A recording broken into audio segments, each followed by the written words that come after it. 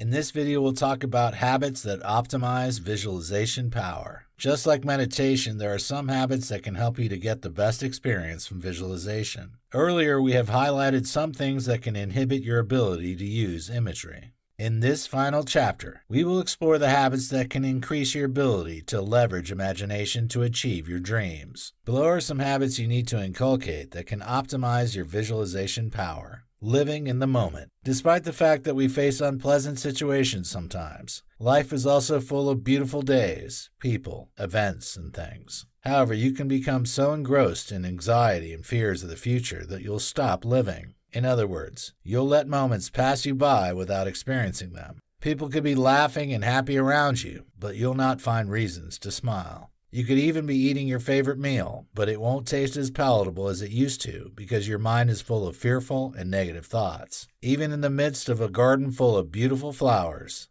everything will be colorless to you. You need to start practicing mindfulness. If you find yourself living your life this way, you need to start practicing mindfulness. This practice will help you to focus on the positives and find reasons to be happy in the midst of challenges. If you don't live in the moment, you cannot leverage the power of visualization. Expectation of positive results. Life is full of sad days that come when you least expect them. Sometimes you don't experience a negative situation directly, but you are sad all the same because the people you love are going through hard times. If care isn't taken, you can become so used to experiencing unpleasant situations that you start expecting them to happen. You shouldn't get to that point. Don't, in the name of realism, become a pessimist. When you don't expect good things to happen to you, it will affect your visualization. You'll not be able to imagine yourself achieving monumental success. Instead, you'll be afraid that something might go wrong somewhere. Indeed, life can be unpredictable. Nonetheless, there are still many people that are able to achieve their dreams. Who says you can't achieve similar success? Reconfigure your mind to expect good things. It will affect your drive and motivation to accomplish substantial success. Positive affirmations. Your affirmations direct your mind and your actions. Avoid negative thoughts because they have a way of becoming self-fulfilling prophecies. You might end up convincing yourself that you're not good enough because of your negative thoughts and words. You might ruin your mood and confidence, thereby affecting your performance. Negative thoughts can ruin your relationships because people will not want to be around you when they perceive you as a negative person. Negative affirmations can also ruin your career because they will make it obvious that you have low self-esteem. Meanwhile, when you are perceived as someone who is low in confidence, you'll not be trusted to handle things on behalf of others. You need to deliberate about having positive thoughts about yourself. Positive affirmations help to eradicate and challenge self-sabotaging thoughts and actions. Interestingly, researchers have confirmed that when you spend just a few minutes thinking about your best qualities before a task, it improves your performance. This will come in handy when facing high-pressure interviews.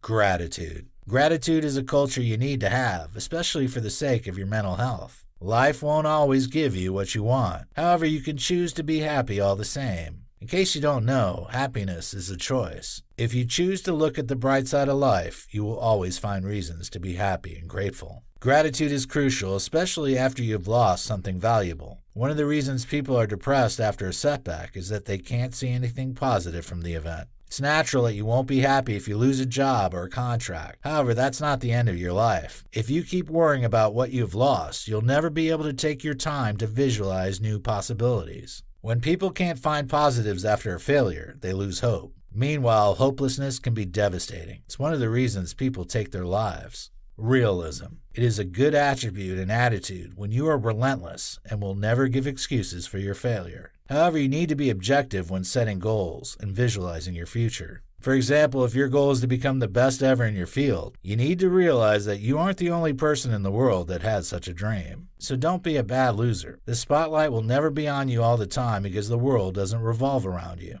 There will be days when others will do enough to deserve to win an award ahead of you. Don't become grumpy and disrespect them because of your obsession with winning. Respect the effort of others when they deserve their success. You shouldn't become so competitive that you always feel that you are cheated when others are honored instead of you. Enjoy the spotlight when it's on you. Celebrate others when it's not your turn. You only lose the respect of others when they realize that you're sad when they are more successful than you.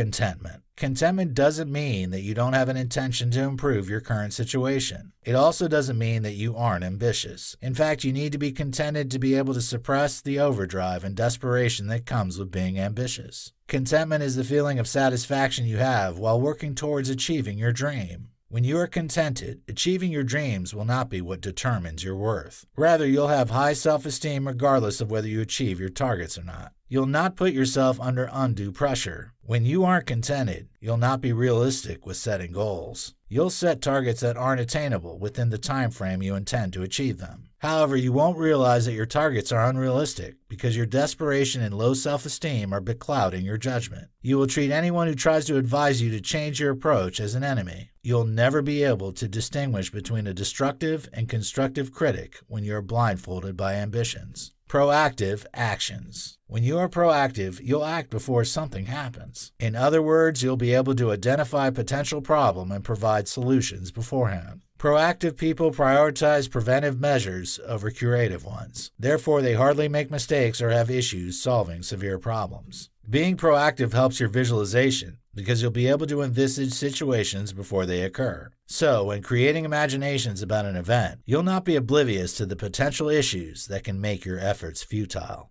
Once you can recognize likely pitfalls on your journey, you'll be able to prepare for them or avoid them. When you need to ask questions from more experienced people, you'll do so. People who ask questions rarely make mistakes. They learn from others, and that helps them to avoid the same problems others faced because they were naive and ignorant. Life is full of unprecedented situations that threaten to derail us. However, when you are proactive, you'll reduce the chances of landing yourself into unforeseen troubles. For more free educational content, visit learnforfree.biz. Content produced and distributed by AllSuperInfo.